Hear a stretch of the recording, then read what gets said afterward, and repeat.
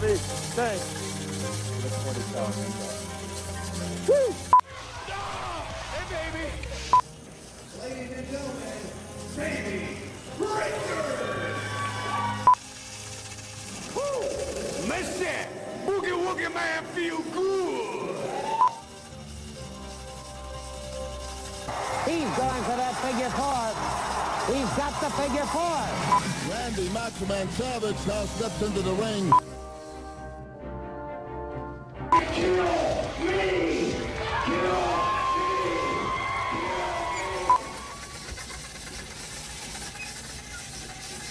Oh yeah!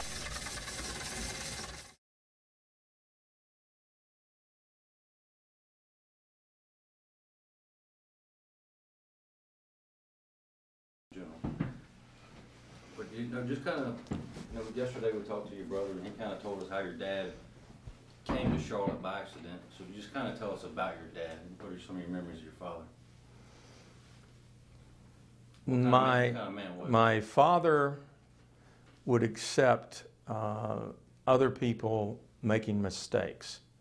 For his children within the business, he would not accept that. And I even asked him one time when he was rather upset about something I did, and he said, you know, the people around you are employees or the wrestlers and so forth, that I can accept them making mistakes, but you're my son, and I cannot accept that, because they'll use you as an example to make mistakes and do things wrong. So, you know, it was hard working for him, but. So he expected a lot out of you guys? Yes. What kind of, just kind of describe the way he looked. A lot of people say he was just a big man, but I mean, you told me he used to not be so big, but. Well, you know, a big man. My father, and there again, I only remember him being big. I have pictures of him when he and my mother got married, and he's a very nice-looking gentleman. You know, as my mother said, he had a lot of suitors following him around. But she's the one that caught him. Kind of just talk about what he did. A lot of people say he brought class and entertainment and this new breath of air to Charlotte when he came, not because he just did the boxing and the wrestling, but he did all kinds of stuff, right? Well, what he did, he was an entertainment promoter. When you say entertainment promoter, that covers the whole gamut.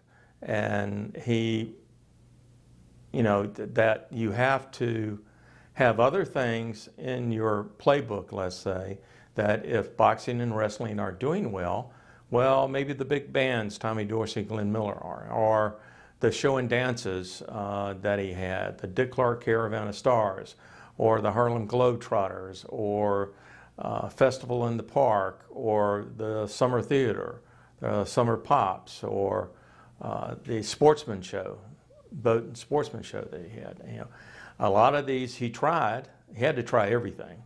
Some of them did not work. But he, being in entertainment, you have to provide the people in the area what they're looking for. And you kind of, since you told me he was kind of like the backbone of entertainment in Charlotte for a long, long time, because he was backing things that he didn't necessarily. I thought he was. You know, he backed the Charlotte Checkers. You know, when with Al Match, he backed the Summer Pops, the Summer Theater.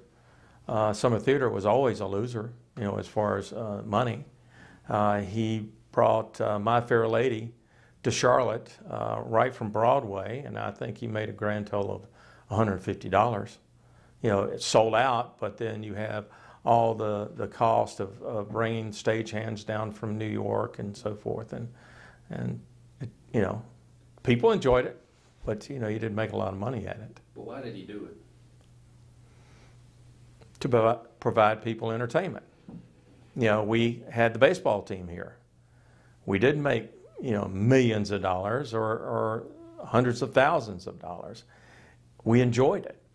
we enjoyed that old ballpark and going over there and having Klondike Bill run the tractor around and in the infield and kids running around. My two children grew up at the ballpark, and my mother thoroughly enjoyed the baseball. So you do certain things because you like to. It doesn't necessarily mean you have to make money out of everything. You like to break even, at least. When was your earliest involvement in the wrestling side of the business? When did you first start doing it? Well, as a kid, I guess in grade school, I would go with the ring crew and help set the ring up. I would sell programs or take tickets, just to be around Dad on the weekends because, during the week his school and he was gone before we got home. Okay. A lot of people said they thought that when you guys got older that your mother kind of didn't want you guys to get involved with the wrestling business, but your dad kind of did. Is that, remember? I was the one that they did not want. I was the last one in the family to, and I always wanted to be part of it, especially television end of it. But at that time, here in the Carolinas, there really was not a place to learn television unless you go to some place like WBT or in Raleigh, WRAL-TV to learn the craft. And that just, wasn't working. So, and I was the only one still in college. I wasn't married. And they just felt that, why put everything in one basket? But I was always craving to go into it. And tell us who David Finley was. David Finley was, you have certain things like the Secret Life of Walter Mitty. Remember that story? He would daydream certain things, and I guess David Finley was my other side. And you were wanting to be a wrestler, right? Well, no. It was my dad said I was an amateur wrestler, and he said someone needs to know the other side of the business as far as those guys that are in the ring, they're doing these different moves. And he said, he was never in the ring, and neither Jackie or Francis, nobody in the family. And there again, I was single. I went, why not?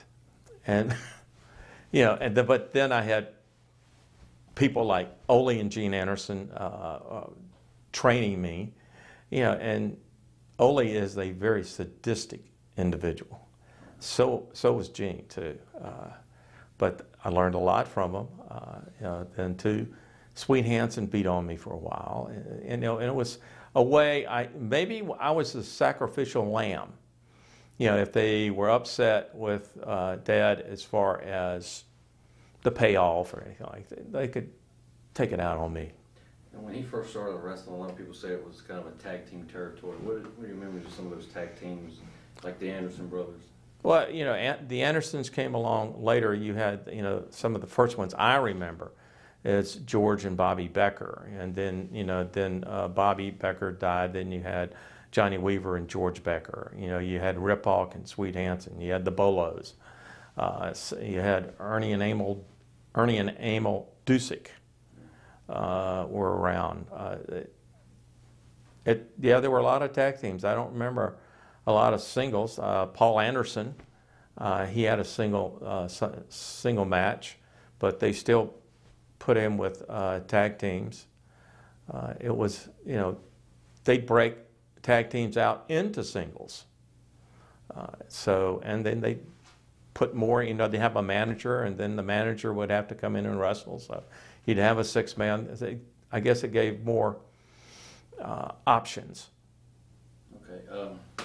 In April of '73, your dad passed away, and they said your brother said it was kind of unexpected. What was obviously, losing the figurehead of a family is tough. What was that like, for the family around when that happened? He wasn't supposed to die. He just wasn't. He and Mom, they were talking about he was going to go to Duke for the rice diet, and he just didn't last that 72 hours. Because he ran the company out of his coat pocket or shirt pocket, and all the knowledge was in his head or in that pocket. It was, devastating, really. He was, besides the business, the family, it was, you better do what he says. And it's not like Dallas or something, it was, you better do it. And you end up always doing it. Ted was one of those people that, you respect or fear, or both. Talk about the funeral. I read in some of the old newspaper clippings, and other people have talked about how well he was respected, not just in the community, but in the wrestling business. Just kind of take us to your memories of that day and who you saw, and what kind of all the people that showed up to pay just respect to your dad. Well, that day's a blur, really, to me. One thing is, I was walking, outside with Jimmy, and I said, I never said that I loved him, and it was, you just didn't do that. It was one of those things, and that just, even today, eats me up. I made sure that I did that with my mother, but there were, as my wife said, she couldn't understand, here Mom was, Dad had passed away, and she was cooking all this food for all these people in the house, had all these chairs around the wall and in every room, and she was, as my wife said, she was slaving away in the kitchen, but that was her way of handling her grief. You had the Royal Kangaroos, I think they were around at that time, and I think every wrestler I could think of were there. Then, a lot of Dad's friends outside of wrestling were there, and they were the ones that, after the funeral, you have a funeral, and but then a lot of those people, 90% of them, leave. And it might be that 90% come to just to be part of it, or that they come to be a witness. I was there. I don't know. I was dealing with it internally. So. And around this time, wrestling had became the main focus of the family business. Yes, that is true. It was,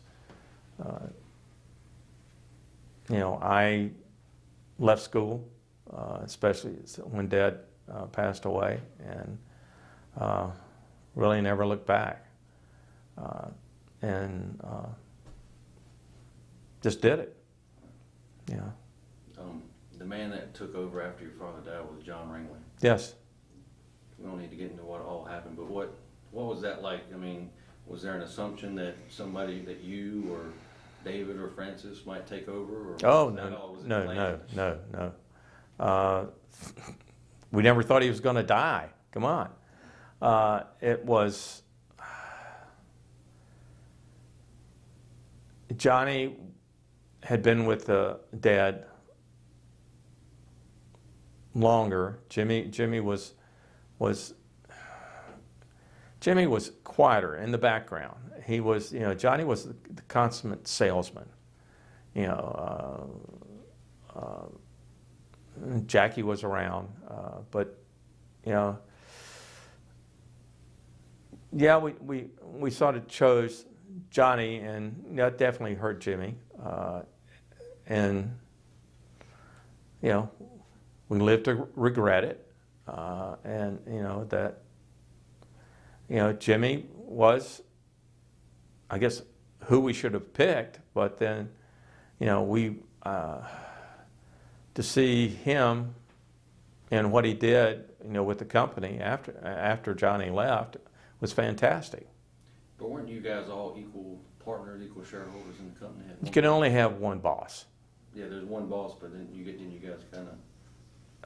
That's kind of what I was hearing. I just want to clear. Yeah, we're all equal, but if we had a problem, we'd step out back and stroke it out. But as far as, but there was only one boss. It's and you cannot argue in front of wrestlers or anyone else. That person had to be the person. You said there's one boss, but it's obviously a family business. Yes. Talk about the pressure that you guys had to follow in the footsteps of your father. I mean, that must have been. Well, think about it. He was the person that everyone knew that he was Jim Crockett Promotions. So when he passed away, for all intents and purposes, there was no Jim Crockett Promotions. And we had to recreate ourselves. And we did. Yes, it was extremely hard. Luckily, there were a lot of people outside the wrestling business that had faith in that we could do it. I'm talking about banks and the Coliseums. Without and people at the newspaper, TV stations. If they didn't think we could, then I wouldn't be here today. Right. One of the decisions that John Ringley made while he was in charge was to bring in George Scott as the booker. What did you think of the job that George Scott did when he took over for the company? He did very well. We had some good times. He did extremely well for a very long time. George and I were not bosom buddies. His loyalty was to Jimmy. And a lot of people give him credit for, changing the tag teams to single wrestling a lot and bringing in guys like Johnny Valentine and Wahoo McDaniel. That was the smartest thing. When you talk about it, yes, he was very successful, and we had to go through that period of time. You mentioned Johnny Valentine. Johnny Valentine, when he first came in, he would grab someone, let's say Johnny Weaver, in an armhole on the mat and stay there for 30 minutes. The crowd was booing him. And then finally Johnny would do something, or Johnny Valentine would do something. The crowd would just go crazy. And the control that he had over the crowd, talking to him, he said, that he wanted them to start booing, so when something happened, they would just go crazy. And he also said he was more comfortable in the ring, at peace, than out of the ring. And I said, I don't see how that is, because I've watched matches between you and Wahoo McDaniels, and the blood would just come off your chest for Wahoo was hitting you. And he said, yes, and it felt so good. Yes. Mm. So I guess around this time was when you started getting into on-camera work, doing the announcing and the interviews. When did you start doing that? Was that around this time period? Yes, it was. We had an announcer. We were producing our shows at WRL TV at that time. And when we got there, the announcer showed up and he was drunk. So Jimmy and I flipped a coin and I lost. So I had to announce. And that's how it started. And then the interviews that we did at the office, we had to have somebody there. Jimmy did them some, I did them some, but then when Jimmy took over the company, then I ended up doing them. Could you imagine it being in reverse after all these years? No, Jimmy. Jimmy did a good job. There are certain things that, I wish he'd listened. I could see certain things that were going on. But that's the past. Yeah. Well, You can't dwell on the past. I'll ask you a little bit about that Yeah. later. And by the way, I'm not going to go into the past. Well, hopefully just a little bit, but not too much. All right. Is this, Johnny Valentine, Wahoo McDaniel, is this when you really started seeing the business increasing and the money start to come in a little bit more?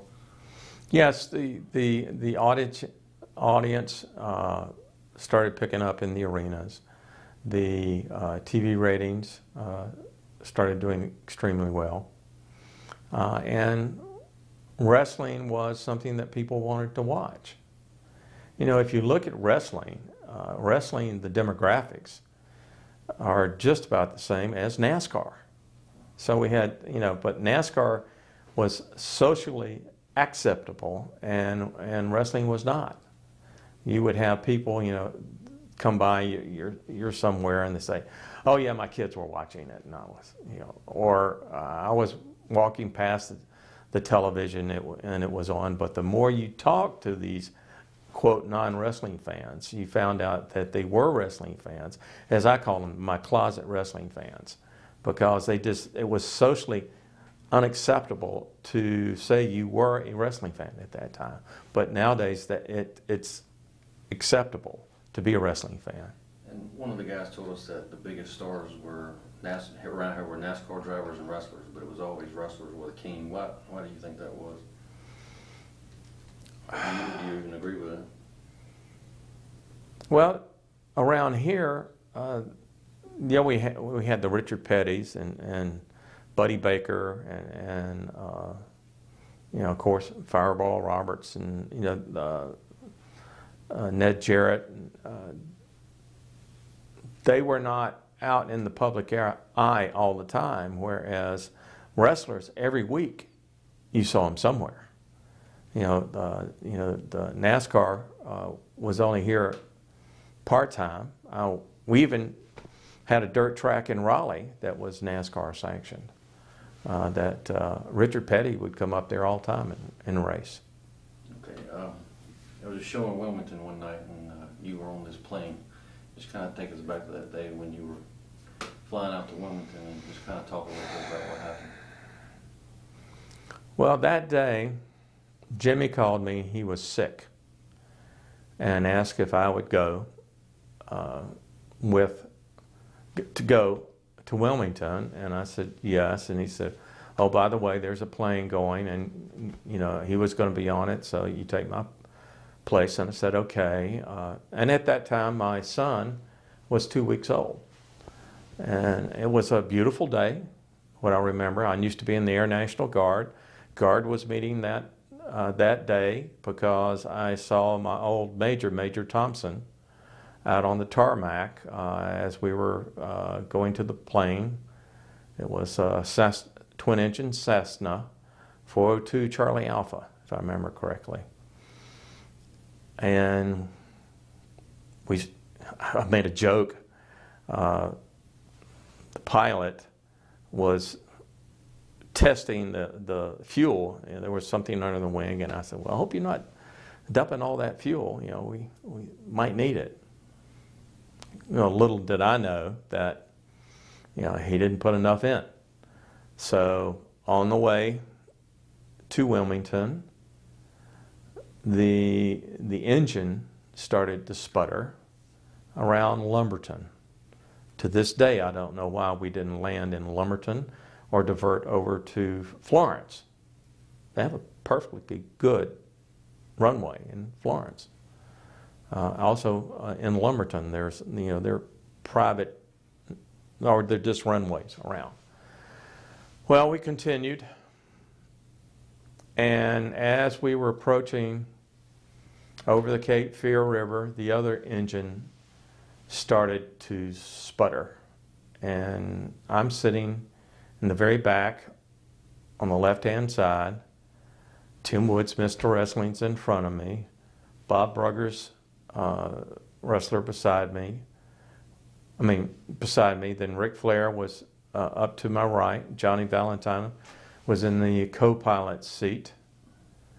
And I said, this thing crashes in the water, I'm not getting out of here. Yeah, especially going forward. It's not going to happen. I looked back, and the luggage compartment door was there. And I said, if I make it, I'm going to try to go through that door. Don't know, if I'd be scared enough to bust it or something. And I tried to control my breathing. I remember bending over and kissing my knees, trying to control my breathing. I was thinking I didn't want to get the breath knocked out of me. And since my son was 2 weeks old, I was trying to do some of that Lamaze breathing. Needless to say, I got knocked out. And that's all I remember.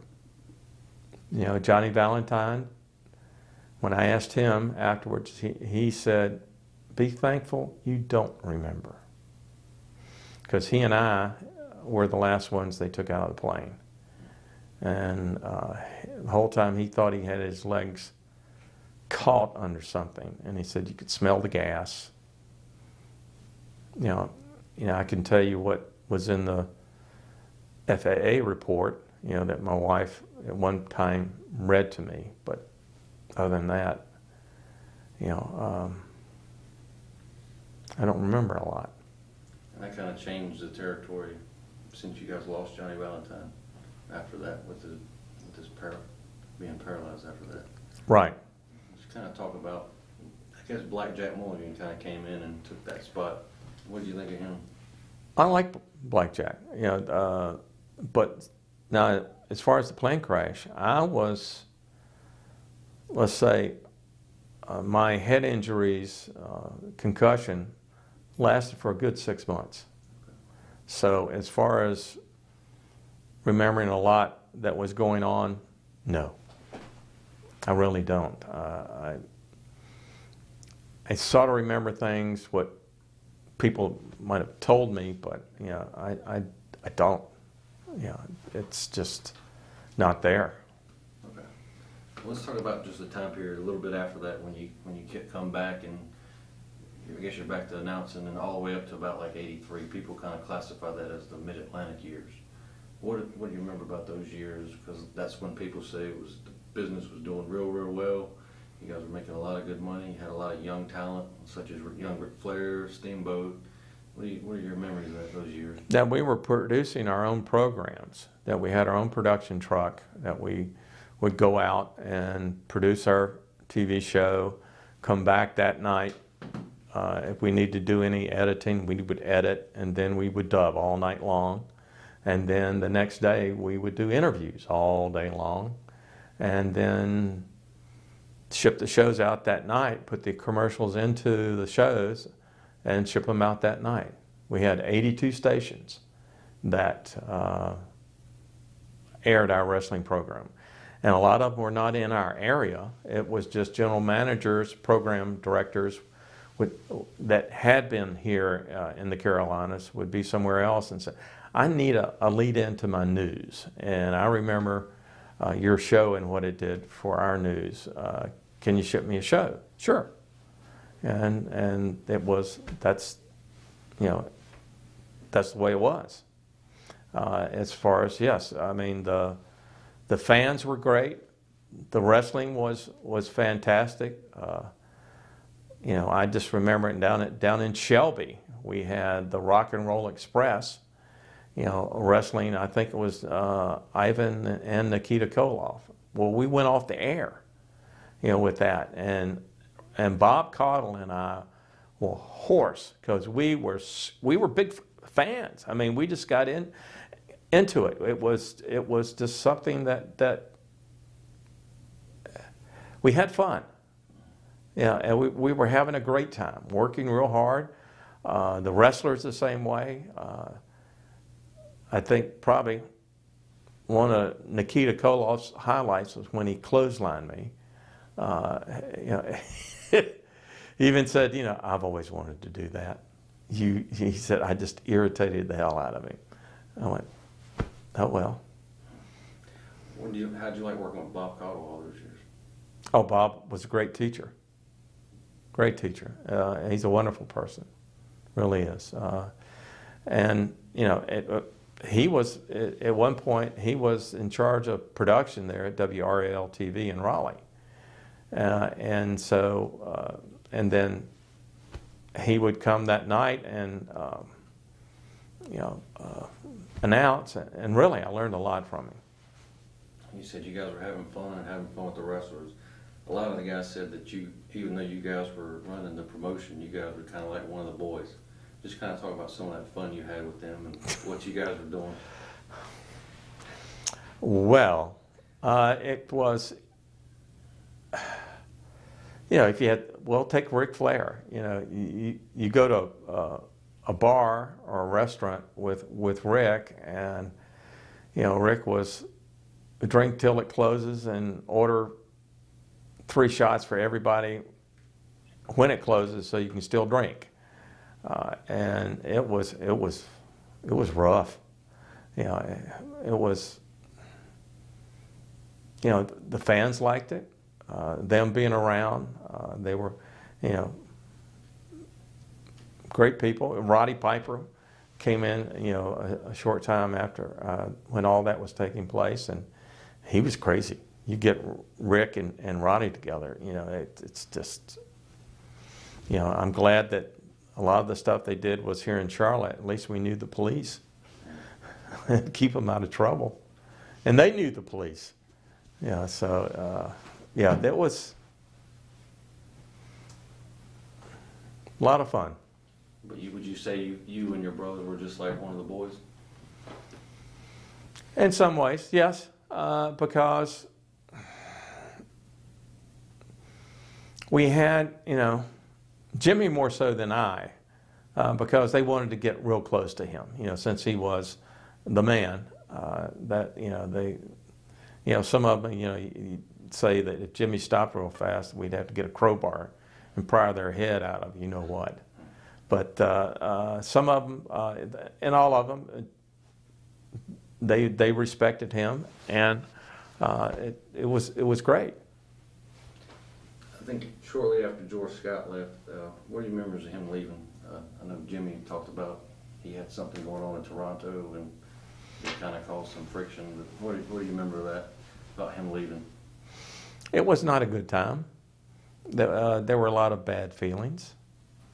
You know, that, and the production at that time, the ratings were going down, and you know, there needed to be he needed to recreate himself, or in the booking, and trying the same old things were not working, and something had to give. So he was getting kind of stale as the booker, is what you're saying? I'm saying that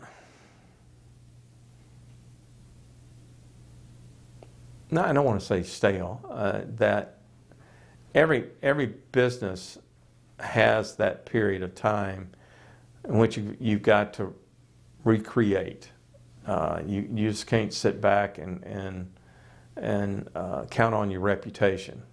You've got to get in there and do something. I think I know what you're saying. I think after him, Ole, there might have been somebody else before him. I think it might have been Weaver and Hanson or something, but I think that was short-lived. Right. Ole Anderson came in as the booker while he was also booking Georgia. Mm-hmm. Why did you guys decide to select him to do that and Georgia at the same time? We respected him. We trusted him. You know, that's, you know, in the wrestling business, that's hard to do, trust someone. But you could trust Ole. You know, as obnoxious as he can be, irritating, you can trust him. You know, he will definitely tell you what's on his mind. But then you have to listen to him. He's not just blowing steam to hear himself talk. You have to listen to him. Would you say he had too much on his plate trying to run this territory and another one?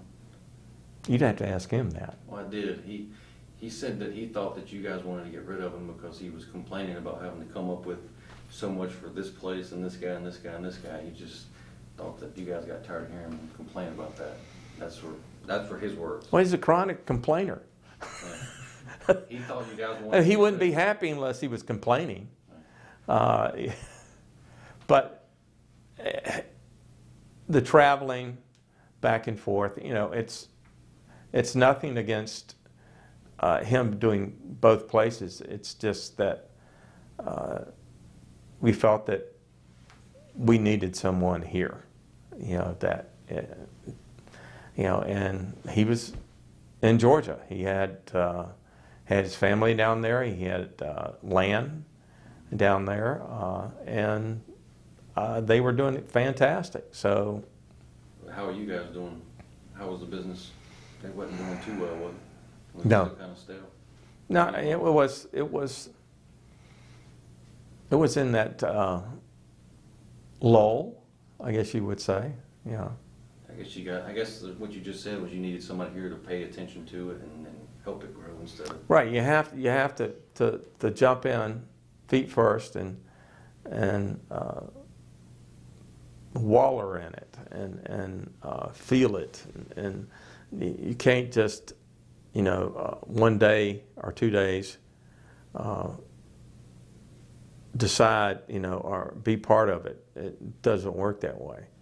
You know, you have to be there on a daily basis, go to the events, and participate around there. Listen to the wrestlers complain and about this and that, and they want to do this, they want to do that, or they've got someone that a wrestler from somewhere else that they think is good and like to come in. Have to pay attention to it. Now, after Holy I think you guys selected Dory Funk Jr. to book a little while. A little while.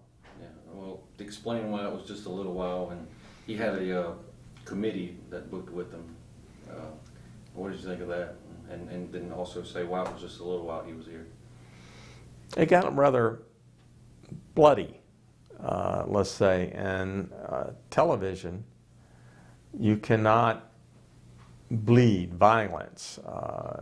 You know, the shock value. That's, you know, we definitely, when we start getting complaints from television station, and two, you've got to remember that, you know, it sounds crazy, but it's a family show, and that young people, you know, need to be able to watch it. We need to entertain them. That I don't want them having bad dreams about what's going on. So, you know, and yeah, that worked some places, but it didn't work here. Around this time, Jimmy reached out to Dusty to come in and book the first Starrcade. What did you think of that? Well, wait a minute. Final conflict happened when Greensboro Coliseum, where they had to turn away a lot of people. What are your memories of that match, the cage match with Slaughter and Cornado and against Steamboat and Youngblood? You remember that night? I mean, it was a sellout, or? Yeah, they went on TV and told people to quit coming. That there was no more tickets left. They shut down the interstate. Well, see, I know. Well, you know, we sold out Greensboro quite a lot. I guess that was.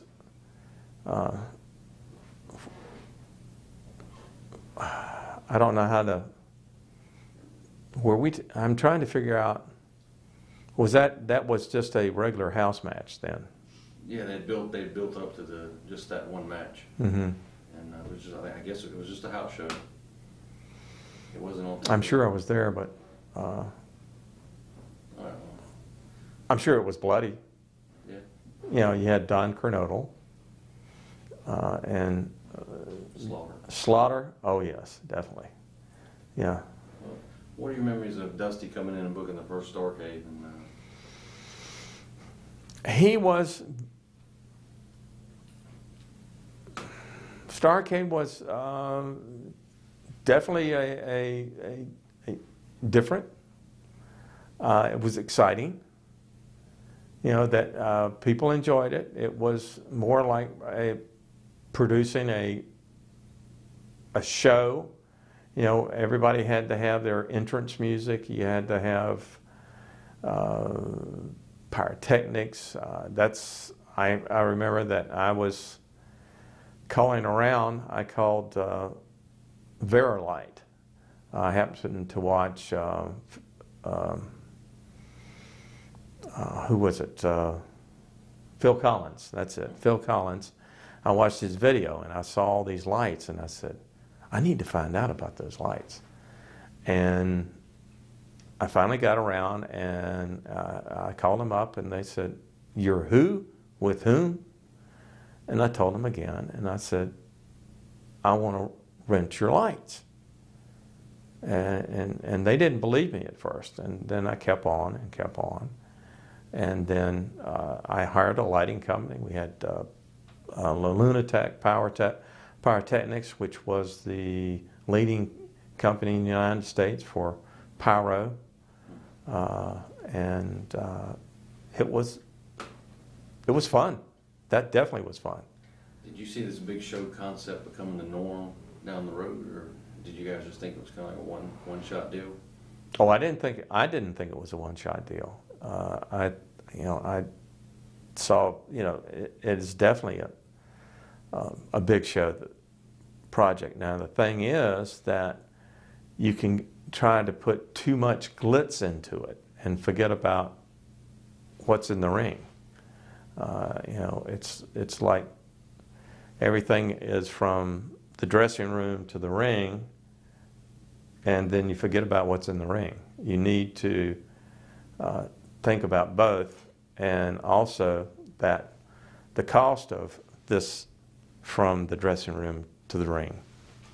What were your initial impressions of Dusty Rhodes when he came in for that show?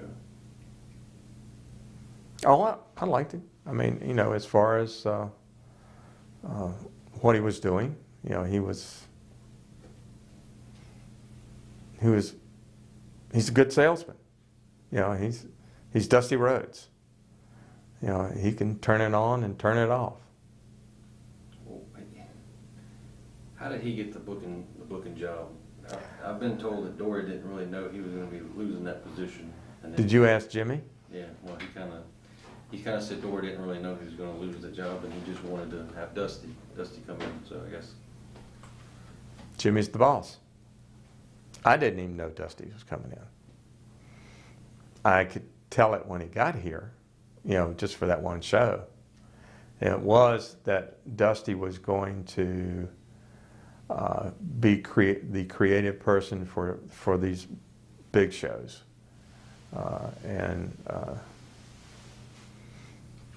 But as much as I like Dory, Dory every now and then, you have to check his pulse to see if you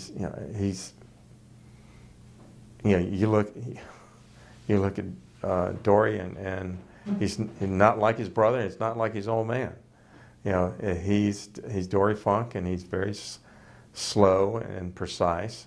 He's sort of like Johnny Valentine in a lot of ways. What did you think of Dusty Rhodes as a booker once he came in and started running things? It was very exciting. It was, he was going here and there, and he knew a lot of people in the entertainment business. He was Jimmy's guy. Jimmy said he had his faults. What do you think some of his faults were? He said, well, everybody has their own faults. But that's right. What do you think some of Dusty's faults were? A lot of people said he's Dusty Rhodes, he's bigger than life, he big spending, big living, didn't know how to have a budget. What did you think of? Did some of these shows have budgets, or did Dusty just kind of override that? Or what's your opinion on that? Well, the shows definitely had a big price tag, and no, there was not a budget. I tried to sometimes get a budget, but didn't happen. And that was something I kept on harping on. I think that was probably, Jimmy and I got in more discussions about, why are we having all this entertainment, rock bands or country bands and all this pyrotechnics and so we're forgetting about what's in the ring. And the cost, just, it goes back to My Fair Lady. If it costs you $100,000 and you make $105,000, and you still have to pay your wrestlers, it doesn't really work, does it? You guys were kind of getting the territory turned around and getting hot and getting big business going, but the thing that a lot of people point to is getting on TBS and getting that Turner time slot. I know the story about purchasing it from McMahon, but kind of... We were asked to purchase it because... How were you asked? About who were you asked? Jimmy and, believe it or not, Ted Turner were they talked quite a lot, and it was that Vince McMahon and Ted Turner was like oil and water. They just didn't see eye to eye. You had two very strong personalities, and it was suggested to Jimmy that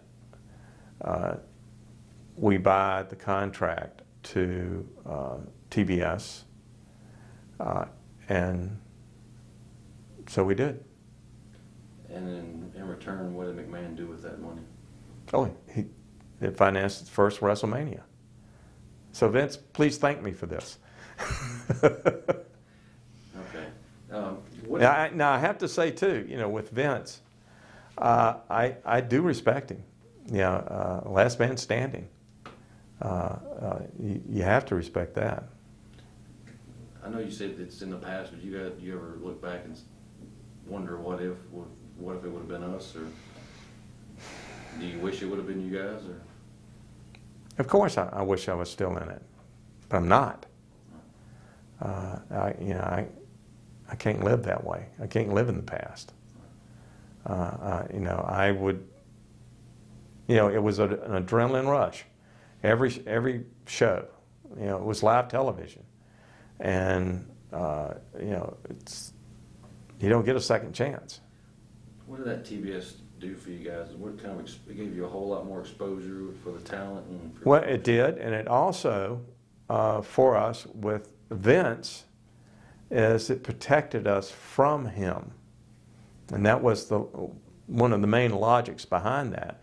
For us to protect ourselves from Vince taking over everything was to use TBS, showing our product to the nation and making it the most exciting wrestling there is. And we did. And, we would make little trips up to New York, to the Meadowlands, to Nassau Coliseum, and use TBS to promote it, just to do it. And it worked. We had a lot of good wrestling fans up there. So just kind of explain to everyone, before that, you guys were Virginia, North and South Carolina, but then after that, your territory kind of became the country.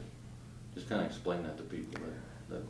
Well, what it was is that TBS was such a huge success that other wrestling promoters wanted to put their wrestlers on our show to promote them. And so we did, because we also wanted them to survive so we could survive. The more people we had in his way, Vince, the better off we were. So the mindset was, let's not let Vince take us over at that Sure. time. Why? I mean, because you guys were drawing Big What- crowds, you guys were hot. I mean, Why what? why was the mindset to protect yourselves from Vince? Well, because if we didn't have TBS, we used TBS to promote our big shows, and audiences, even locally in the area, would think anything coming off of TBS was something very special. Even though they're looking at our local program, it's sort of like looking at a local show or looking at HBO, let's say. And they thought it was better, even though it was some of the same people. Okay. And one of the Four Horsemen kind of formed around this time period. What are you, were you on the set when Arn cut that promo, or was that someone else? Do you remember? When he cut the promo about being the Horseman and the apocalypse and all that. I'm sure I was, because let me see. I went through, when we were first there, I did some announcing on one show but not another show, and then I ended up doing with Tony Schiavone. Tony came in later on. We had Gordon Soley for a while, and then I'm trying to remember, we had someone else at first too. So I know part of that time I was there for the Four Horsemen, because in some cases, they were unbelievable when it came to doing interviews. It was, truly ad lib. You never knew what they were going to say, any of them. And some of the stuff that they would come up with, you want to laugh, but you can't. That was some of the best times I had, was doing interviews with those guys, and then watching their work in the ring too. Who was your favorite interview out of all wrestlers? Golly, I always enjoyed Roddy Piper, Rick, Tully, and JJ would get in there, Ole Anderson. I mean, those guys, you could just stand there and be sort of a human mic stand, and they would, just go off. What did the Four Horsemen add to Jim Crockett Promotions? I mean, they were kind of the epitome of a bad guy, but people started to... They loved to hate him. People would love to hate them. It was, and you're going, what do you mean, love to hate? You would have people come to the arenas, and they would throw things at them, try to hit them, yet they would be the first people outside wanting their autograph. And it was a love-hate. And it was the respect they had for them outside the ring, because all of the Horsemen put in 110% in the ring. What was business like at this time? I guess anywhere you went, it was probably a sellout, right? Oh yes. It would arenas, high school gyms, everywhere we went. It was selling out. You were talking about Wilmington. You look at Wilmington. You go down there, and you have 6,000 people in an outdoor football stadium. Or even more. And it might be threatening rain, but those people still came. Why is that? What were you guys offering them that was so, I guess, irresistible? The wrestlers, the Four Horsemen, the matchups, the charisma of those people in the ring. It was contagious. People enjoyed what they were watching on television, so that motivated them to come out and see it in person. And when they saw it in person, they thoroughly enjoyed it, so they came back. Over and over, right? Yes. Magnum TA was, in '86, He was the heir apparent. Magnum was the heir apparent as far as world champion. The camera loved him. He had that charisma and just in body language. Clint Eastwood would, if you look at his early movies, he never really said anything. It was a look, and Magnum had the look. So, the women loved him, kids loved him, adults. He identified with the wrestling fan. You get the phone call he has an accident. What's your reaction? I couldn't believe it. None of it's good. It was that, he had that Porsche, and just wasn't quite used to the weight of it, and hit ice and spun out. He shouldn't be alive, but he is. He was so determined, that to live, and I see him every now and then. How did that affect the business? What were you guys? I know obviously Nikita kind of came in and took his place, but how did that affect the business? It did. But business had to go on. The business was good, even with Magnum. Not around.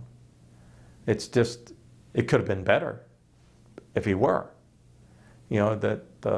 Really he was going to be the star. You could just see it in him.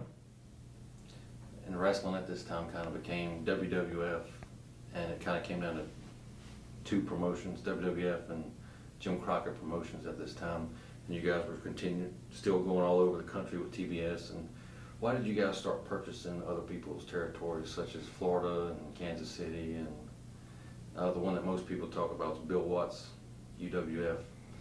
What was the logic behind doing that instead of just letting them just die out and then going out and taking over? We really didn't purchase Florida or Kansas City. We did purchase. Jimmy purchased Bill Watts. He shouldn't have, because he just shouldn't have. Jim Ross talked him into it, and Vince, was part of it too. He was making overtures that he was going to buy it,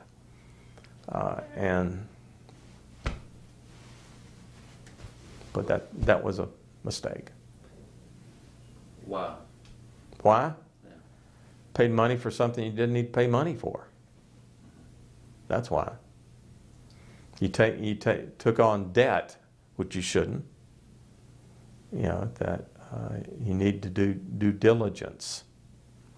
There were a lot of TV contracts that were not paid that sort of rose up after the purchase. But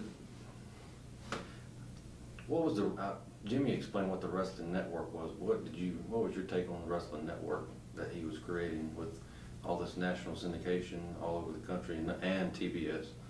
Do you remember the Wrestling Network? What was that? He kind of gave us his answer, but what was? It was trying to create another show that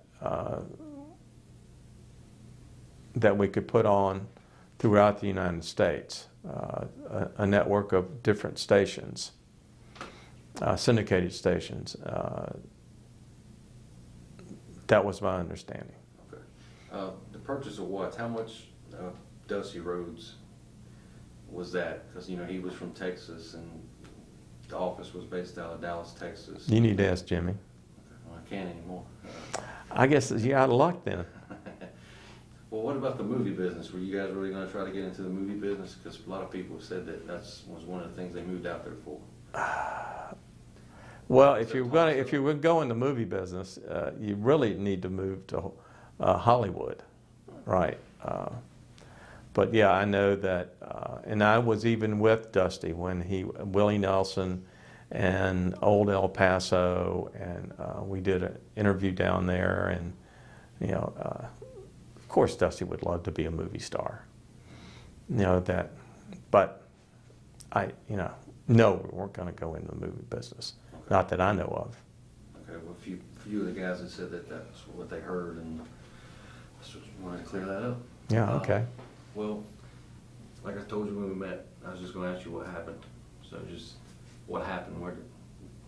Why did you guys wind up selling? Well, there are a lot of reasons. One reason is Ted said if we don't sell, he was going to kick us off his station, and he could stand it longer than we could, which is true. We had the top 3 programs on his station, and you know, he couldn't afford to have an outsider control his destiny. 2, there was, as you mentioned, I think earlier, as far as the shows costing more than what was coming through the gate. That, you know, Great American Bash, you know, why don't we just go out there and create a bonfire?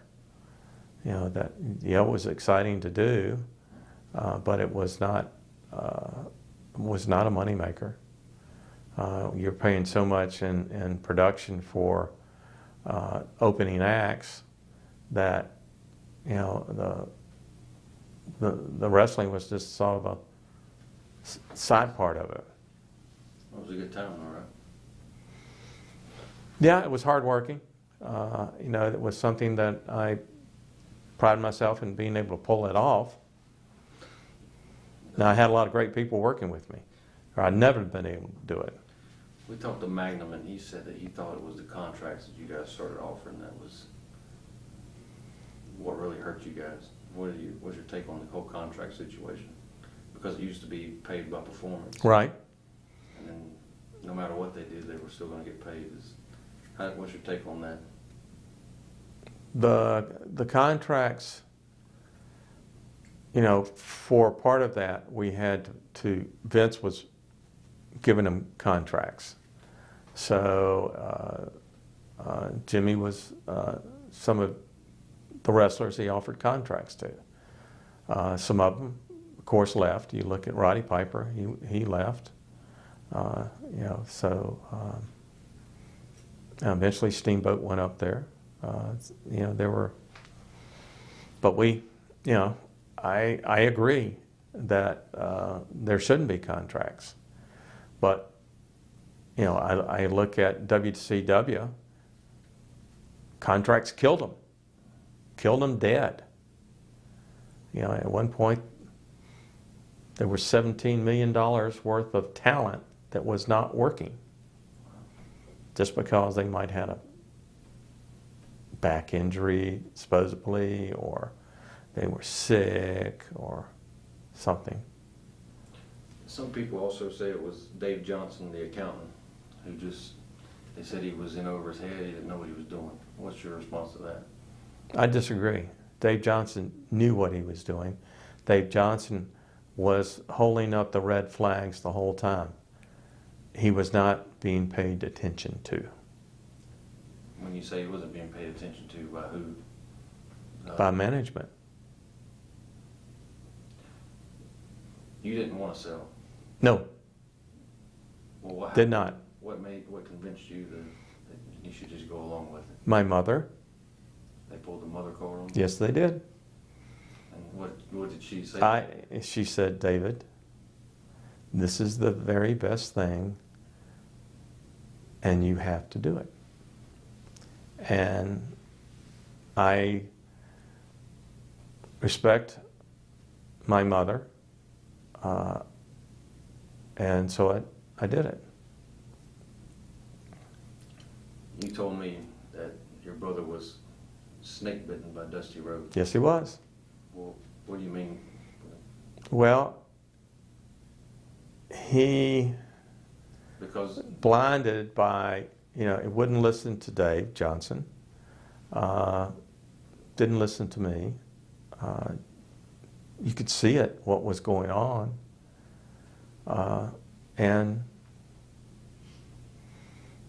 you know, it's unfortunate, you know, but, you know, that is in the past. yeah, all of this is in the past. Yes. When did you see the red flags? When did you notice something should be changed? What was there a year or a situation that When we started doing all these shows with these entertainers, what is it, Alabama, and different acts before a show, and I'm going, all right, why are we paying them all this money? Why don't you have a show in arena with them and then have a wrestling match? Let them pay us. It didn't up the gates any. So, it just was another inroad to, try to be part of the entertainment world. Your brother, when we spoke to him yesterday, he took full responsibility for what happened, but some people also want to say it was Dusty Rhodes' fault, that he kind of led him down that path. He did. Dusty did. You can't say he didn't. But that happened. Yeah. Okay.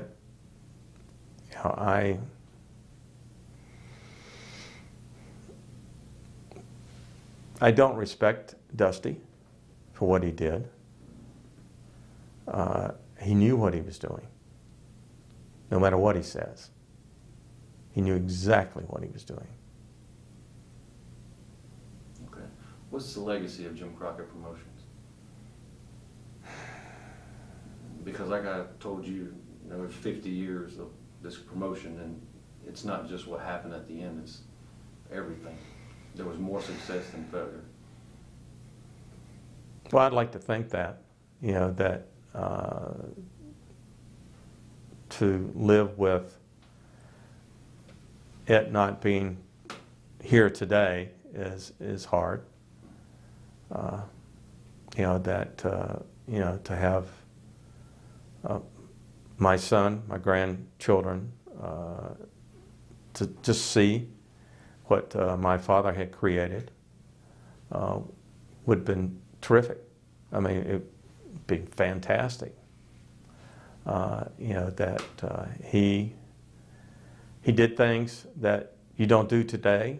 A handshake instead of a contract.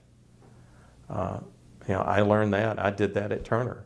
All my vendors, it was a handshake. I would not sign anything. And I said, as long as you do your job, everything's going to be fine. If you don't do your job, then you're gone. It's pretty simple. That's the way it was. And you said numerous times it's in the past, and of course it's in the past, but just kind of tell people, You keep on digging, don't you? No. I told you this when we met. Just tell the people, the fans out there that can't get enough of it, that keep coming back 30 years later, that it's over. You guys have moved on. You never move on. It's always back there. And to those fans that love it, I appreciate that. I really do. That it shows we did something right. It's my vindication of what happened later on. That they had as much fun going to those matches as we had producing and promoting those matches. It was, as Dusty Rhodes would say, you never forget who brought you to the dance. And that is very true. And to those fans, I want to thank you, because it was great. It was a great ride. It was, I guess I do still daydream about it. To have people come up to you and say how much they enjoyed it, and get these letters of, you owe me a TV set because my granddad got so mad he used a shotgun and shot the TV set. You just start laughing, and then get letters from North Carolina School of the Deaf and North Carolina School of the Blind, and how they enjoyed watching the matches. And you go, and they talked about how they could feel what was going on. that they were, you know, right at ringside. They could hear that pounding. They could hear the sweat when somebody got, you know, when Wahoo hit somebody, and you know, it's one of those things. Like Jackie was a fantastic cameraman. He would take a hit. I mean, he'd get in the way just to get, you know, the picture. And you know, it's, yeah, I would go back and do it again. I would. Yeah, of course, there would be some things I'd like to change. Okay, I'm not going to dig anymore. Just kind of tell everybody what you've been up to since. I know you went on and have a career with WCW, and now I guess you're just retired. Retired. I because of the wrestling business and everything, that I could not spend as much time with my children as I wanted to. I'm trying to play catch up with my grandchildren, and I'm having a ball doing that. I volunteer here in Charlotte and Mecklenburg County for Loaves and Fishes, which they feed the working poor. I also volunteer for Red Cross on national disasters. I started doing that with Katrina. I am a disaster assessment manager. I go in and that's where I get my adrenaline rush now. Is, you know, you're there and it's 24/7, and you have same people, and really it's a disaster is no different than a live television show. It's just controlled chaos, and I thrive on that. Okay. Anything else you want to say? To the fans out there, I want to thank you for. It was a great ride. It really was. It was a great ride, and thank you very much. I appreciate it. And your sister she did baseball, right? Yeah. David tried it at first, but we had a lot of other stuff to do and all. And my sister had 5 kids, and who better to work with teenagers, which most of these kids were 18, 19, 20 years old. Who better to work with kids and work within a budget than somebody who's got 5 kids? So she was in charge of it. I designed the concession systems and managed that. And I had someone who took care of it because I couldn't be there all the time, but I picked out the food products. I wanted to go into the ballpark and eat something besides a hot dog because I've gotten food poisoning multiple times from that. And so I wanted to sell pizza. And they thought I was crazy. Nobody's going to eat pizza on a hot summer's day. Well, I had one little oven the first year. The next year I had a pizza stand. We built in a pizza stand because I was serving so many pizzas. The first year I sold 110,000 hot dogs. And I wrapped most of them, and I think half of them had chili. How much were they back then, probably? It's probably $1. That's good. I had people that would come by and just buy the hot dogs and take them home. Really? Must have been good. Oh, they were. Now, see, there again, because I would have to eat that hot dog as much time as I was going to be out there. Wiener King was big back then when we first opened the ballpark, and the people who sold Wiener King came by the ballpark and explained what hot dogs were to me. I was really naive about that, but he said, you've got all meat or you got everything else. I mean, that's beaks everything else. And so I never bought their product. But I did a deal with Armour. It was a specially made hot dog for us. And I get them in 10-pound boxes. If I put them in the boiling water and came up with that much grease on it, that means that they had too much fat in them. I'd send the whole load back. Really? So I had good hot dogs because I ate them. I know what and good hot dogs would be like. Yeah, if it says all meat or something, you know, that's the way to go. We go to some of these ballparks and places, and you've got the so-and-so JCs are sponsoring it for us. That means they did all the local legwork and got the ticket locations and stuff. And we'd split it like 30-70 or something, the gate. And they'd have their concessions, a hot dog and stuff. And you've been driving all day and you're starving. You go eat a hot dog. Well, that hot dog isn't any good. Yeah. And it would tear you up. We had a time, we were in Louisiana. We were doing a pay-per-view, and it was hometown of one of the guys that was on our crew, Moses Williams. And Moses wanted to show us the local cuisine. And so he was going to do a crayfish dish. And he did, and he fed the whole crew. And you're talking maybe up to 100 people when we come in there for a full setup. Well, there was a little something wrong with the crayfish. And it was, I mean, pretty much everybody got the shits. But that's not good during the pay-per-view because you don't have any commercial breaks. And I'm at the ring, and the way they had Dusty Rhodes and I think Magnum and somebody else, and we had the ring behind the announcers. They had the announcer platform was, of course, up in here, and then you had the fans in the ring. And they were going to go to interview with somebody, and I threw that camera down. I took off running. And Dusty's going, look at the excitement, Jackie Crockett running across the floor. I was looking for a bathroom. Yeah. That's the one thing I hate about my job is that if I'm out somewhere and I have to go, there's nowhere to go unless if you have to do number 2. Oh, yeah. But if there's some woods around, that's all right. But yeah, I mean, we would start up with some of these pay-per-views, and you start off 2 hours live on TBS. Then you go to a 3-hour pay-per-view. So you're out there for 5 hours. And there's no breaks. Yeah. So I smoked cigarettes, and whenever we get in between matches, they're going to go to the announcer for a couple of minutes. I go under the ring and smoke a cigarette. Did you used to have a red hair or brown little afro? No. Okay. Some guy sent me a picture. He used to take pictures with you guys, and he said it was you, but I have it, but I don't have an image of it with me here. I wanted to show it to you. No, my hair is always it was blonde or brown. Yeah, must have been. It looked kind of reddish to me, but maybe.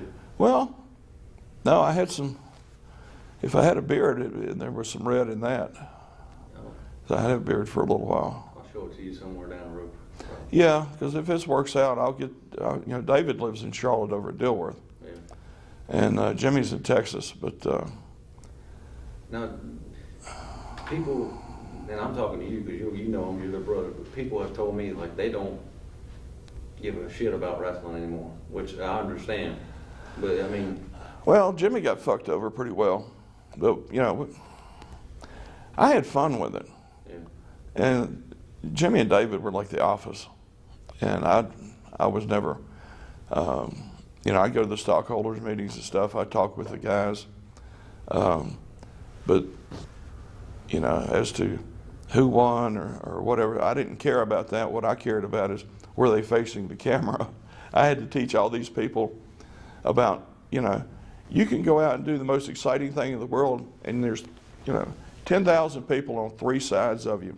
There's 100,000, there's 1 million people on the other side of that glass.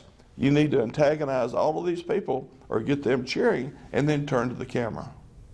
Or start with the camera, go to them, and come back. And that's when we started doing like the entrances and things.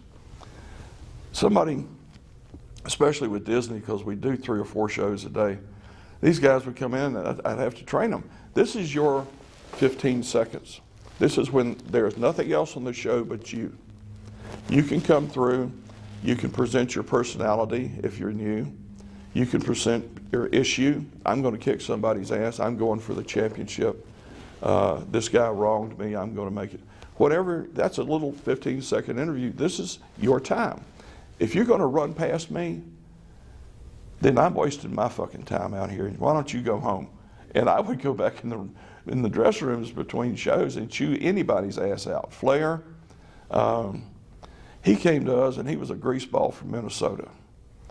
And that was back, I used to wear a $10 gold piece. That's when I was going to all the strip clubs in Charlotte. And the guys would go, it was good for their business, so they let us in free. And they give us the drinks and stuff because the people that were there would talk about it and then bring other people later on. Sammy Tillman at the Paper Doll and stuff.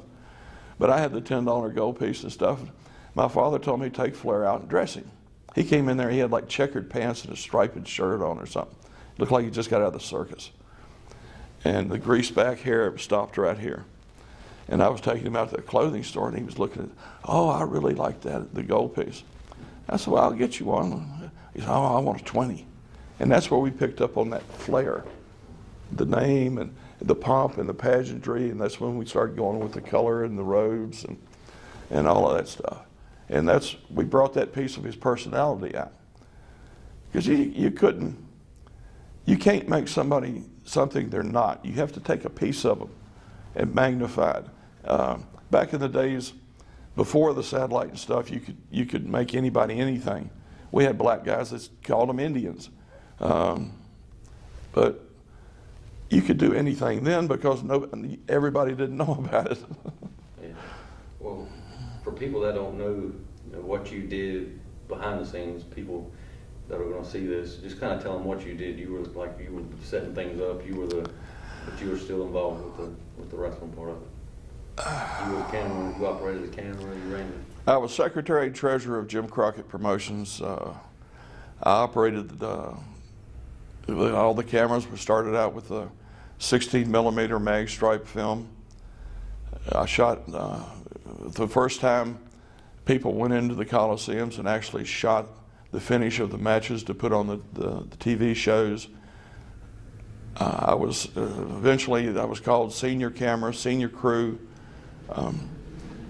We'd come up with the most ridiculous ideas that you could think of and create them. That's it? Okay. Well, it's just, because the towns, you would ride with people to Richmond. We ran certain towns on certain days, 3 towns a night, 7 nights a week is the way it ended up before my father died. And you carpooled with people, and you're going to Richmond, Virginia. It's a 6-hour drive. And you start throwing crazy ideas around. Jimmy Valiant had to get an operation. So we show him getting hurt on TV, and he had to go, and he ended up, we were in a really bad part of Charlotte, and he had been on a supposed drunk, and he was going to come back and going to do good, and his wife pulls up in a limousine and picks him up out of the dirt. The next shot he's pulling in, it was actually the Rock Hill Coliseum where we did this.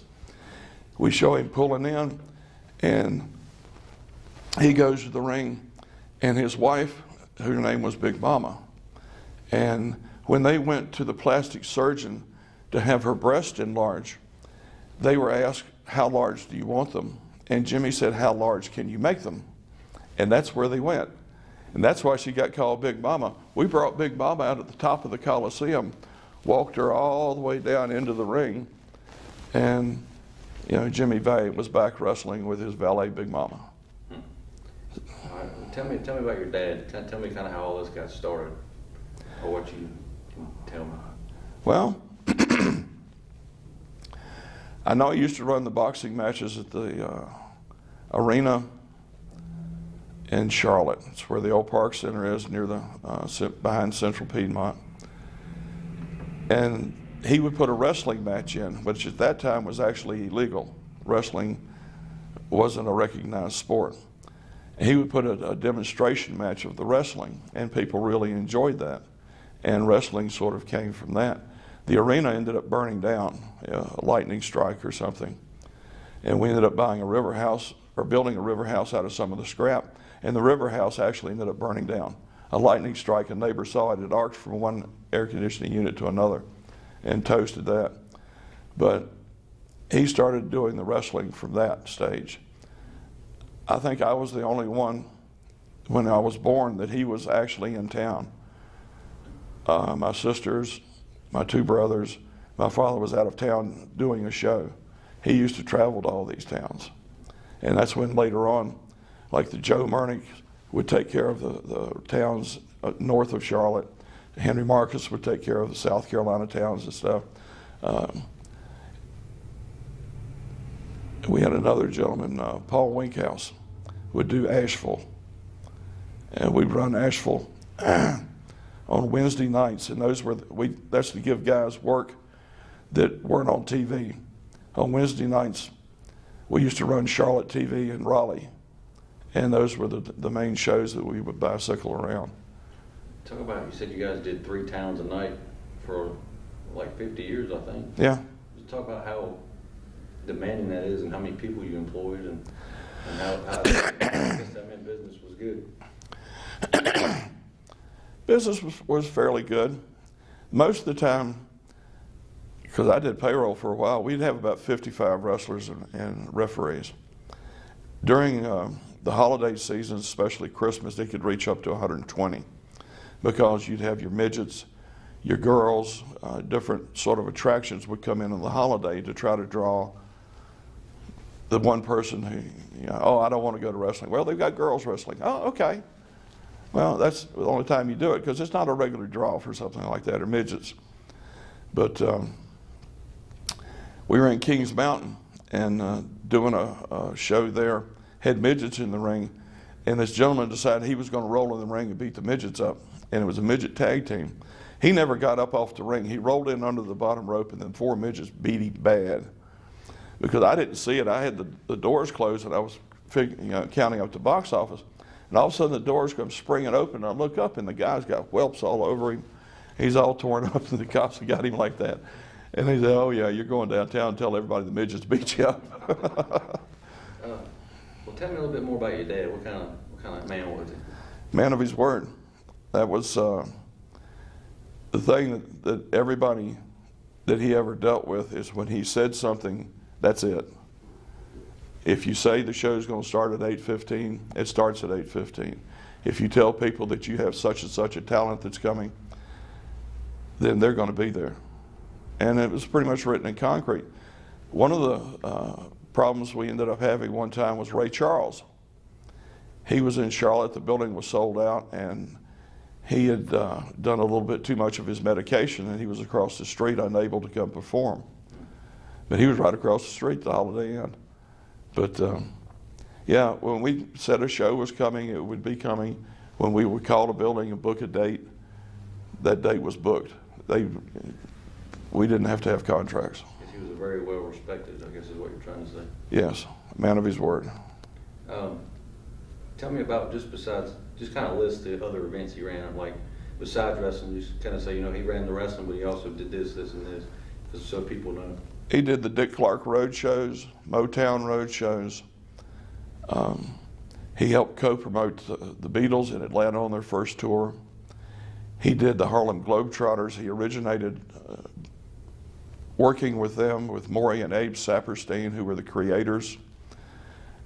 Towards the end of that, George Gillette ended up buying the Globetrotters later on.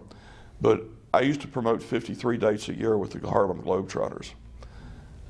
The number of times we promoted James Brown was innumerable. But back then, there wasn't any problem. I'd be the only snowflake in the building, and I never had any problems. But it was like you asking me before, but what I would do, used to go to shows when I was young. The people in the building, especially Park Center, used to smoke so many cigarettes that my eyes would just run with water, and my father would have to have somebody take me outside.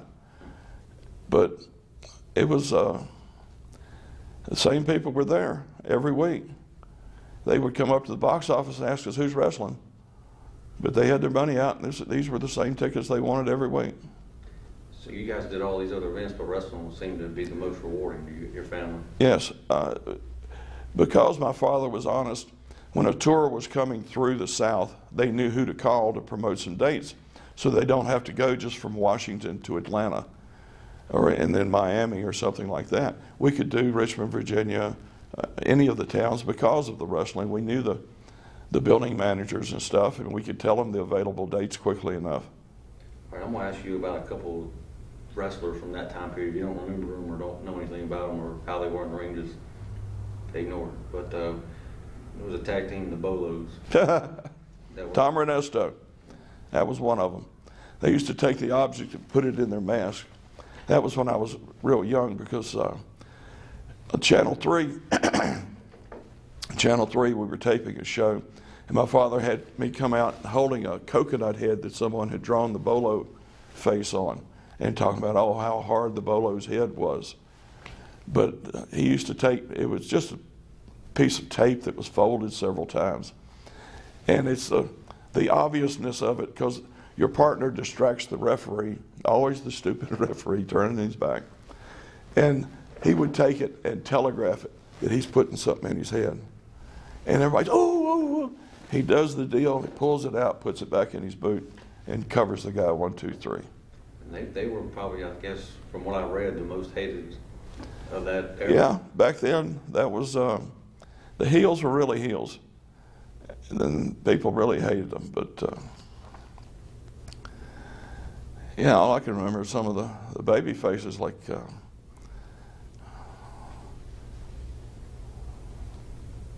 How about George Becker? You remember him? He would do that all the time when he was coming. He used to book our matches and stuff.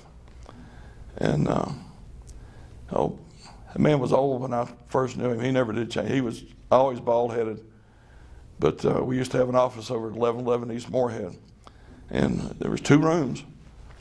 And the big office had the big desk, and you had George Becker over here, and Angelo Martinelli would sit over here and help, because we used to pay the guys in cash.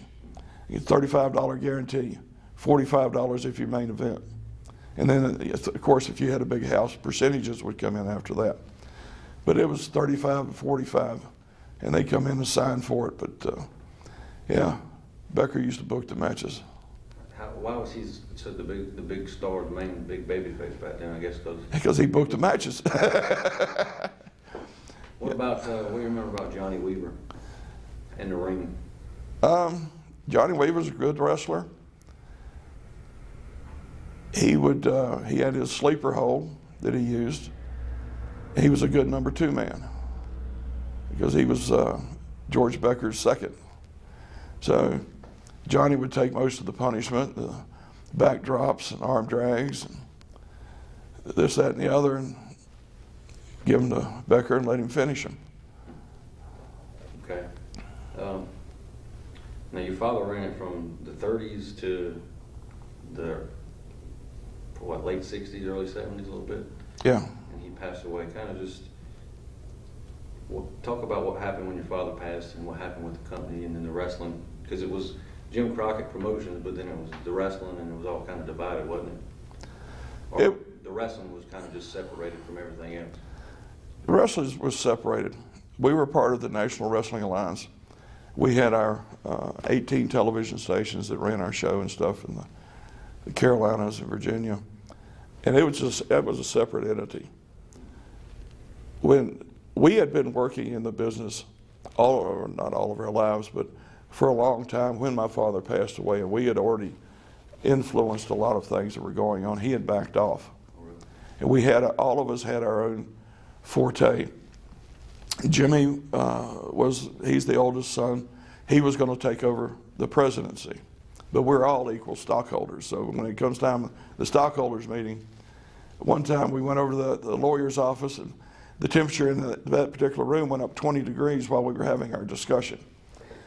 But Jimmy was the president. David, who came in much later, that's when I was shooting interviews and things, he came in, he started wrestling at first. And he has asthma.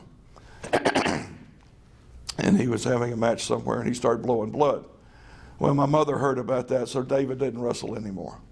He became the announcer, and he would do the interviews for me and stuff. But David became the suit. He's the country club guy. He's the guy who would sell the TV shows and things. Me, I just did the TV. I did the rock and roll shows, and no suit for me. If I ever wear a suit, it's, will the defendant please stand up? That's when I wear a suit and tie. So it's, from what you're telling me, you guys are kind of already hands-on with the wrestling before your father passed. Oh, yeah.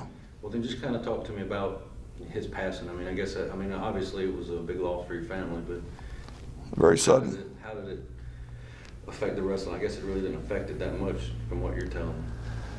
No. You have a certain flow with the wrestling. You have a main event that's going into a town that weeks before that would have been a semifinal match. Something to help start giving it history. You don't put a main event in cold into a building. You either started off of the television show where somebody snuck in the ring and interfered with somebody, so now it's going to be, instead of a single match, it's going to be a tag team match. And then they'd run the time limit. So there's a program that's already figured out for the matches as to where it's going to go. This time they go into the Coliseum. Oh well, the time limit ran out. Next time you come back, there's going to be no time limit. Somebody interfered in the match. The guy gets disqualified. Next time it's no disqualification. So there's steps to things. So he died very suddenly, but there was already a flow going on, and we were active in the day-to-day activities of the company. So,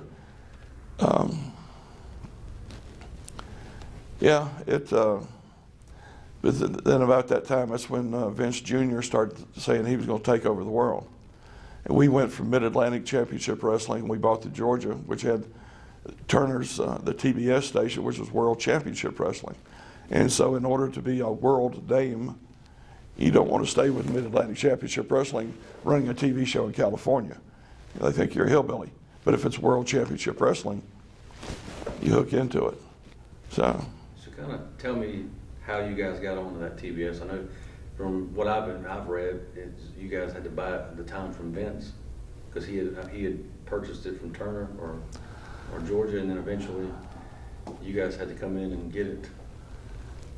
I'm not sure about that part of it there again. Yeah. That's the front office. I was television. Right. I didn't care about the rest of it. Okay, well then now let me ask you this. Just being a board member, did you think it was smart to go ahead and start trying to go after Vince like he was doing? Or did you? Well, that was protection. We weren't going after him.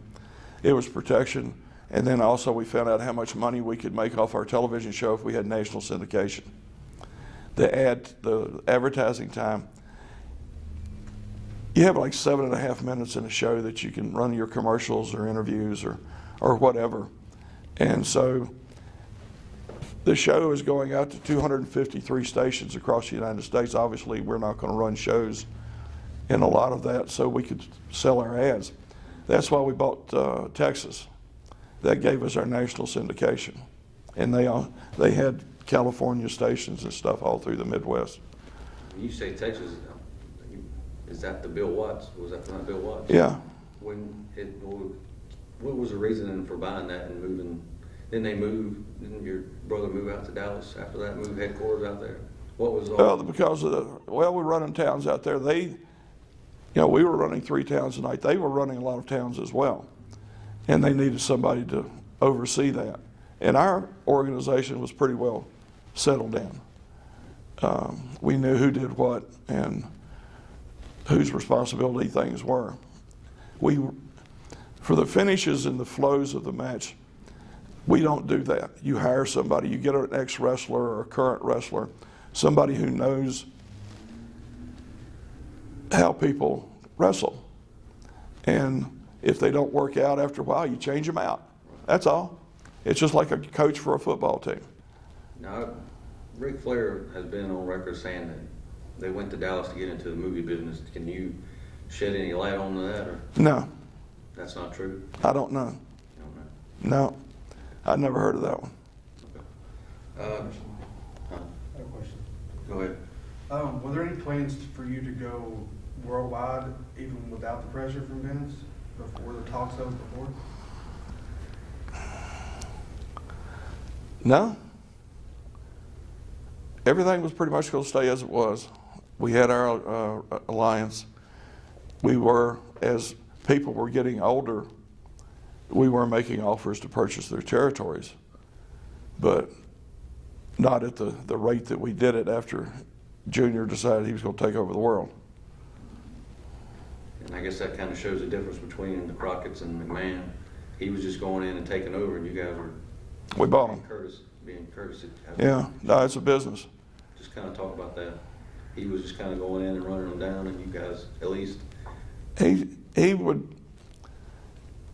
book just the big buildings and stuff, and like with the Globetrotters, I used to book the dates for that 3 and 4 years ahead in order to get, because the Globetrotters traveled by bus, so they didn't want towns that were over 300 miles apart. And to route 53 dates going down this side of the Mississippi, you'd have to book out early. The circus does it 10 or 12 years out. So, but Vince started booking his shows a couple of years out. And so it was going to happen.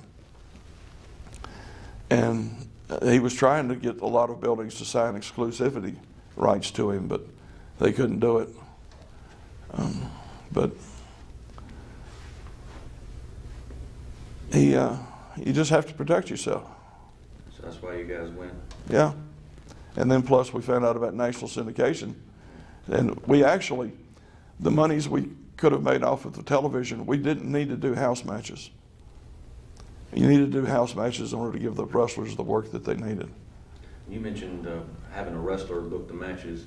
Like the guy in the 70s was George Scott. Did real well. What do you think? A lot of people say he kind of helped you guys get a little bit more up. What did you think of him?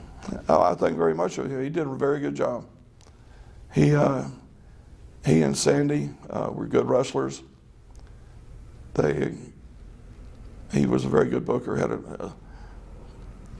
a mind that could take a larger picture in. Sometimes you find out that the wrestler only thinks about this little thing. With 3 towns a night running multiple states, and then doing and growing quite a bit, he did an excellent job. And I don't know if there's any truth to this, but when your dad was running, it was mostly tag teams. And when he came in, he kind of brought in the Johnny Valentine, the Wahoo McDaniel. It was a lot of tag teams, but you also had guys like Haystack Calhoun. He was a single act. He traveled around. But he was one of the guys, nobody let him ride with him because he was so big. He'd blow the springs out of your car. He used to drive around a big International, lean this way. But you had a lot of single acts that came around because you had Gorgeous George. He was the first color in the wrestling. He would come out, and his wife was the valet. I wonder if I can get something to drink here. My voice is going. I got a cooler out in the car. Got a few more topics and then we'll Sure. let you go. You want what you want. I know I'm probably wandering some.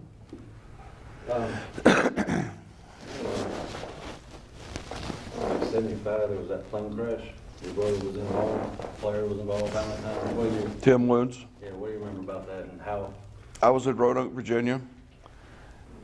I was actually supposed to be on that flight, and I traded with David. He flew in. Everybody on the right side of the airplane had a broken back from 1 degree to another. From the pilot who was killed, Johnny Valentine ended up in crutches and braces. Tim Woods was bruised from head to toe. He got on the plane that I flew in on. I had to help him, actually carry him up the steps into the seat. He was crying, he hurt so bad. But there was nothing broken. Bob Bruckers, he had a broken back. Flair had a broken back. I used to come up, I pretty much covered the night shift. We couldn't hire the police or anything, and make sure people wouldn't bother Flair, because you had doctors and stuff coming in wanting autographs in the middle of the night. And Flair was stretched out so long, the gas would build up in his stomach. And we'd sit there and watch TV, and I'd rub his stomach so he could fart. How much closer you want to get to somebody? I don't know, but how did that affect the business that you guys were doing at that time, man? Well, Took away one of your top guys, well, two of them actually. yeah, because Bruggers couldn't take a body slam anymore. He might separate his back.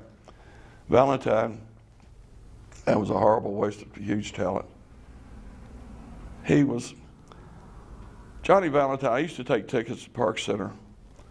And after the things slowed down and stuff, I'd go down and watch the last couple of matches.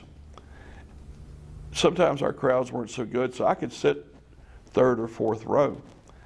And Johnny Valentine would get you into a corner, and he would come down on you, boom!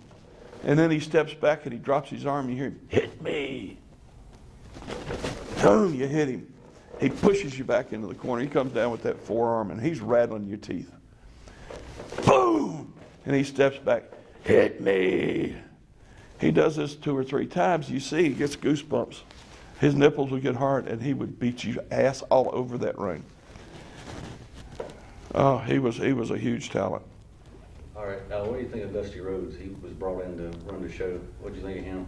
Well, Dusty's a good talent. He had to be reined in a few times, I think, but he did a good job, and he kept his character in line. He didn't try to promote himself so much like Becker used to. He did an okay job, but it was a very much a collaborative.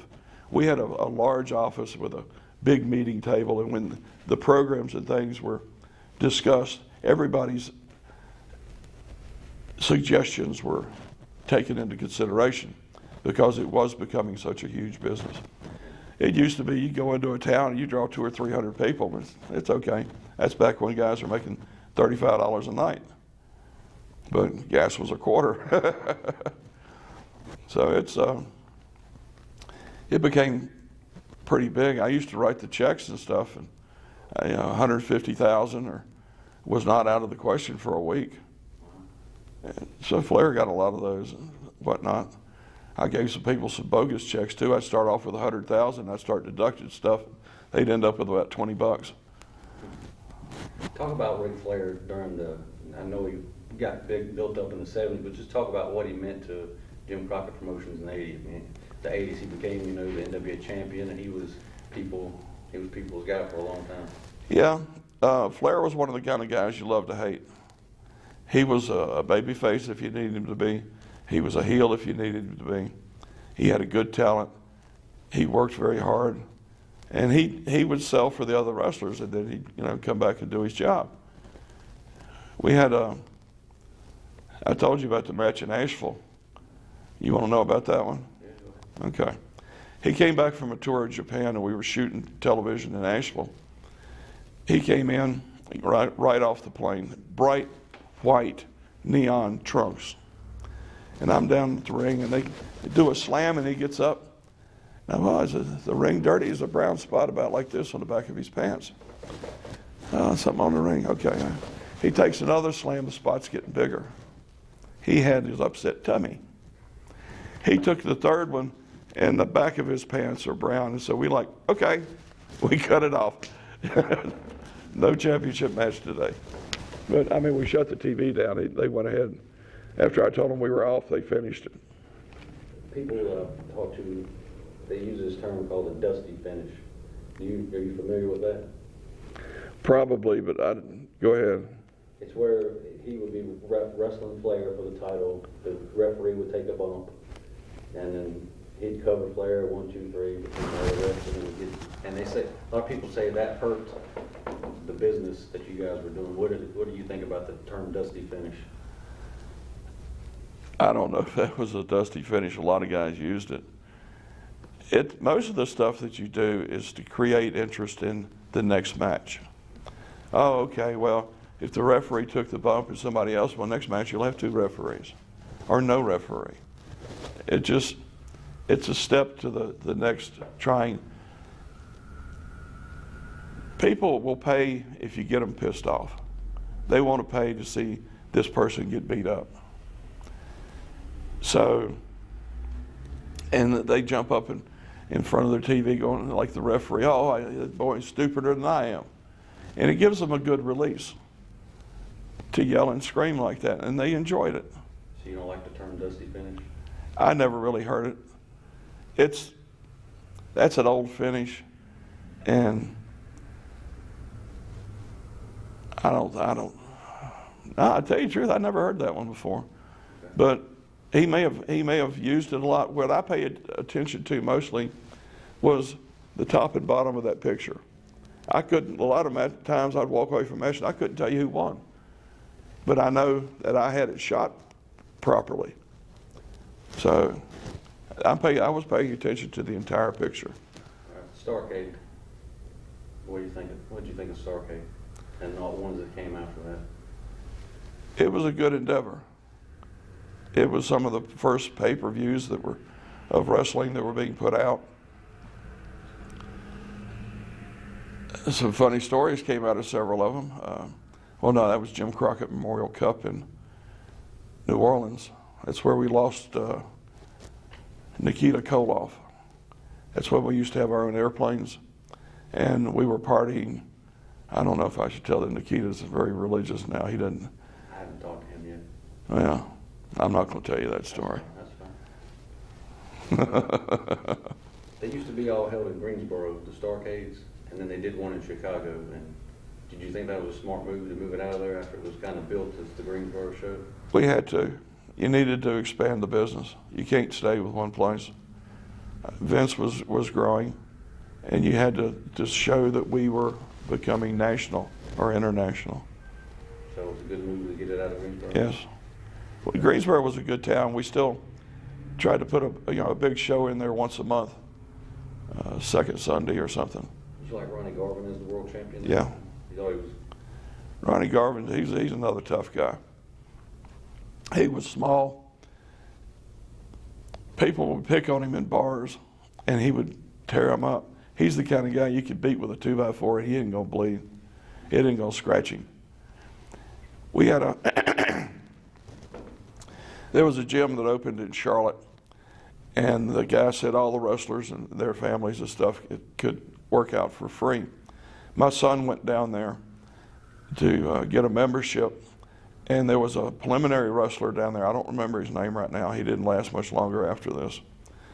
But he told the guy that my son was not part of wrestling, and the gentleman asked my son to leave, which embarrassed him. I found out about it. We were there again shooting a match in Asheville, and I pitted. We needed to put a match in the ring. We called it dark match when we were rolling tape in the truck. So I pitted Ronnie Garvin against this gentleman who was wearing the full leotard, starts with the strap and it runs all the way down. Before the match was over, Ronnie had hooked him up. Ronnie would hook you up where you couldn't move, and he always had a free hand. And he would slap you to where you're just bright tomato red. He pulled this guy's leotard almost past his butt and had him locked up like this and was beating him. Because I talked to him before the match and asked him to do me a favor. And the referee, Tommy Young, came over and he's looking at me. He says, "I got to stop this." And I said, "I'll fire you." Tommy went over and sat in the corner, and Ronnie just whipped this guy. And the guy came crawling out of the ring. I said, "Don't you ever fuck with my son or any of my family." I was not the one to be crossed. That's a good story. When you see this, what memories of the Four Horsemen? What do you remember about those guys in that group? Well, Tully Blanchard. We had Gene, Arn Anderson, and Lars originally. And then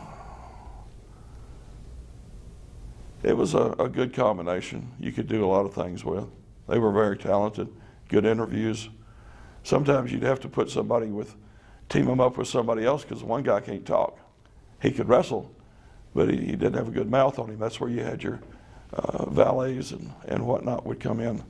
And back then, you guys had to put more than one interview on at one time to get them all on.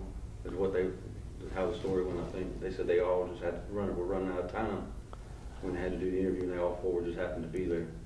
Is that kind of how it went? Yeah, I mean, there was a lot of things that happened in the moment that would carry through. It's because you plan for things, and of course they don't always stay the same. It was just something that somebody else needed to, because Gene Anderson didn't talk. Tully was a good mouthpiece. Matter of fact, he's goes around preaching at churches now. He's a good talker. So you needed people in there to help. What did you think of the Rock and Roll Express? Ricky and Robert. Well, you still see them wrestle. They are still wrestling. What do you think about that? Ricky Morton's still going out there wrestling. More power to him. He's got so many kids, he's got to keep doing it. I don't even think he's got 15. Every time I saw him, he takes them with him when he goes places. He just like a bus. So You think it's kind of they would do between the Midnight Express and the Rock and Roll Express, that was a money-making combo. You had the Rock and Roll Express, the kids loved them.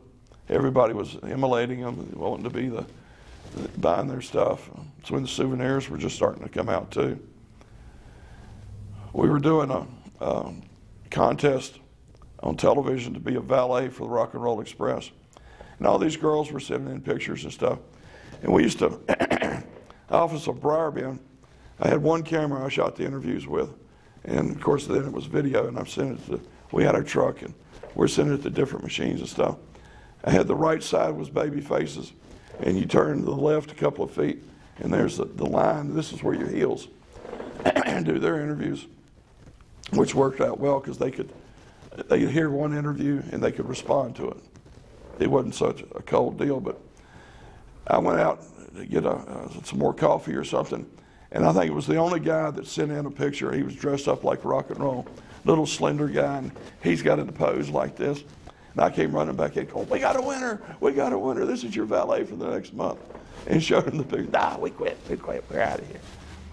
But they're very talented. They work with you. They do anything that you want them to.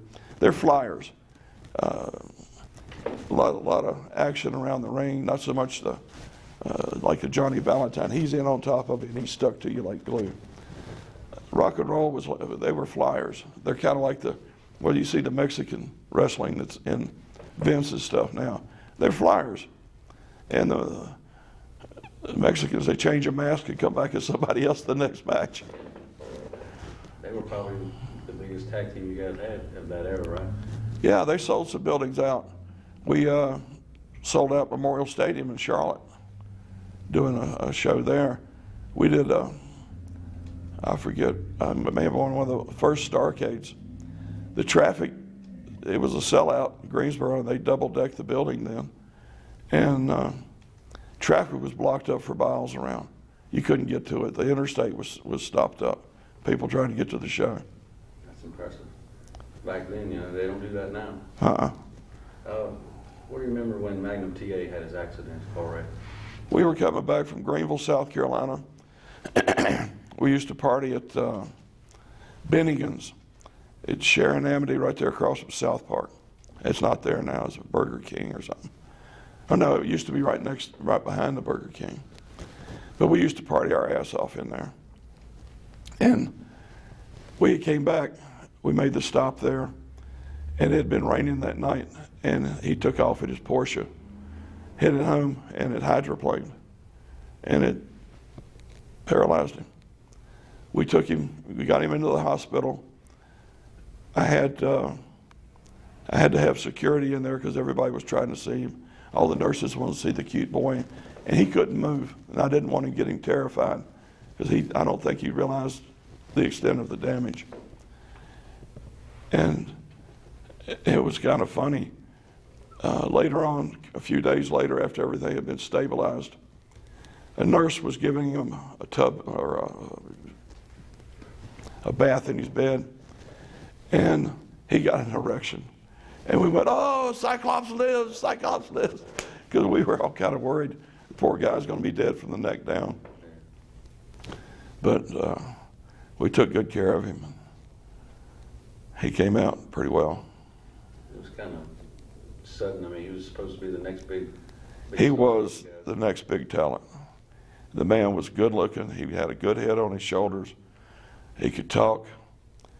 He could wrestle. He was going to go far.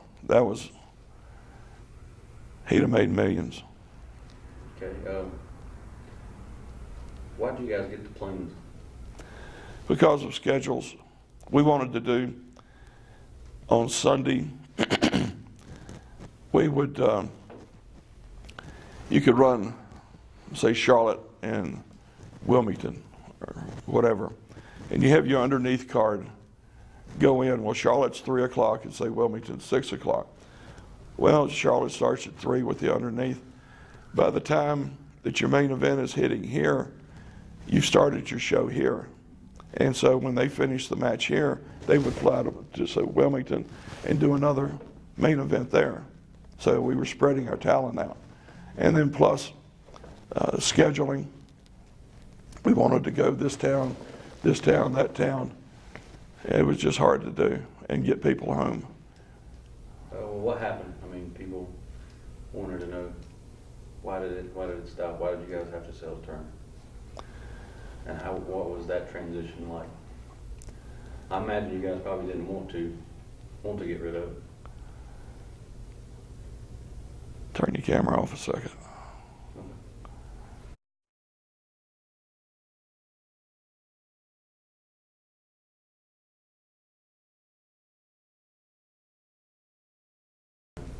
But you don't want to mention. I don't want to make you talk about stuff you don't feel like talking about. Well, I don't, that doesn't, I mean, it was all of our faults.